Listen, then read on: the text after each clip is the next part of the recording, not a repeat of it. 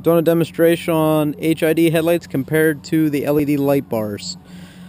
This is on my 2011 RZR-S.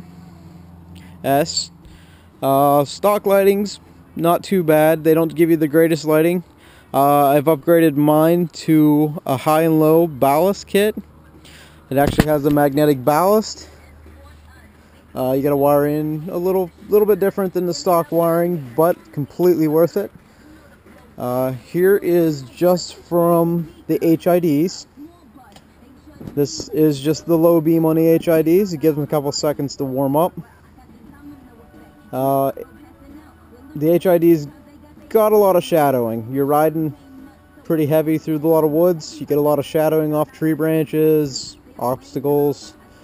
High beams, you get a pretty good range on the high beams. They work well. HIDs are pretty well, but I would say if you're gonna get something you want to see some extreme lighting, we'll just go with HIDs are still on, and this will be the 20-inch LED bar. And now we have the 20-inch LED bar. As you can see about 250 feet straight, pretty clear. We'll turn off the HID headlights here. HIDs are now off, and we just have all LED light bar. As you can see, it's pretty bright on the machine, but if you're getting into the lighting, well worth it.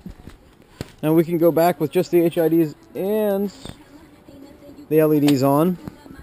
You get a wide range of view of light.